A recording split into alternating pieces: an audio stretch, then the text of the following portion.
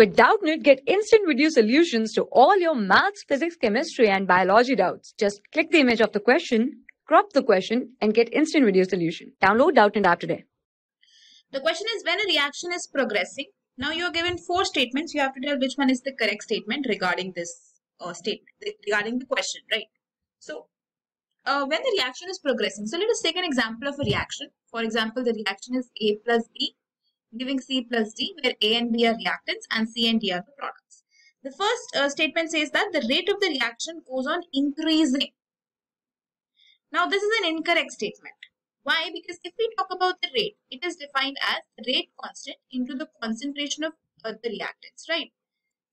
The rate is defined as R is equal to K into the concentration of reactants. Let this be the power of X and let this be the power of Y.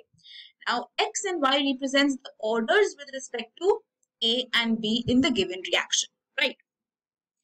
Now, what happens when a reaction proceeds? What happens when a reaction proceeds? The reactants starts converting to products, right? The reactants start converting to product, which means that the concentration of reactants are decreasing continuously. Only then it will be converted to products. Initially, you have only reactants in your reaction vessel wherever you are carrying out the reaction. But as the reaction is proceeding, the amount of reactants in that container is decreasing and new products are getting formed and the concentration of product is increasing. So as the rate depends upon the concentration of reactants, so if the concentration of the reactants are going to decrease, the rate is also going to decrease. Right?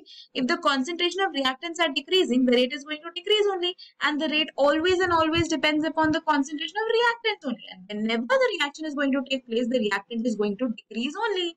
Only then the reaction will take place. How can the amount of reactant increase in a reaction? How can that happen? That can happen only if the backward reaction is taking place, but that is not the case. In the backward reaction, C plus D will act as reactants. So always and always rate depends upon the concentration of reactants, and reactants are always getting converted to products. So the concentration of reactants are getting decreased only. So the rate always decreases as the reaction proceeds, right? So first statement is incorrect. Talking about the second statement, it says that the concentration of products goes on decreasing.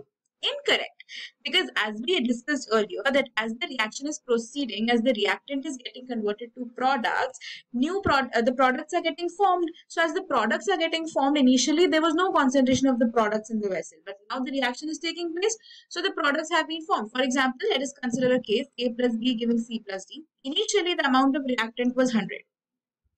This was at time t is equal to 0. At time t is equal to t, some of the reaction took place and the amount of reactant left is 90 and the amount of product are 10 and 10 according to the stoichiometry, right? Out of 100, 10 got reacted, so 90 is left, and that 10 that is reacted is formed into a product. So from here, what do you see? That the concentration of reactant has decreased with time and the concentration of product has increased, because initially there was nothing in there. The concentration of product was 0, but after the reaction proceeded, the concentration for the product formation took place, so the concentration of product is going to increase, right? Second statement is also incorrect.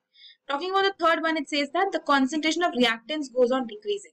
Now this is a correct statement, as we discussed earlier as well, that the reactant concentration is always going to decrease only, and you can see here also that whenever the reaction is proceeding, some amount of reactant is going to react. Some amount of reactant is going to react, only then the reaction is going to take place. And when some amount of reactant will react, less amount will be left, as in this case 90 is left, right? So therefore the concentration of reactant goes on decreasing. So the third statement is the correct answer for the question, because the fourth statement says that the reaction rate always remains constant. Not at all.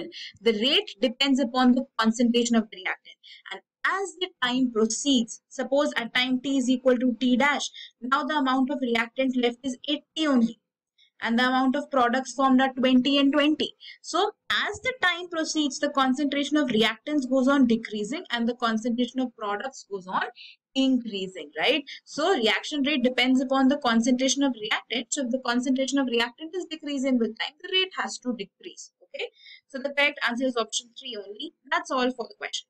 For class 6 to 12, IIT JEE and NEET level. Trusted by more than 5 crore students. Download Doubtnut app today.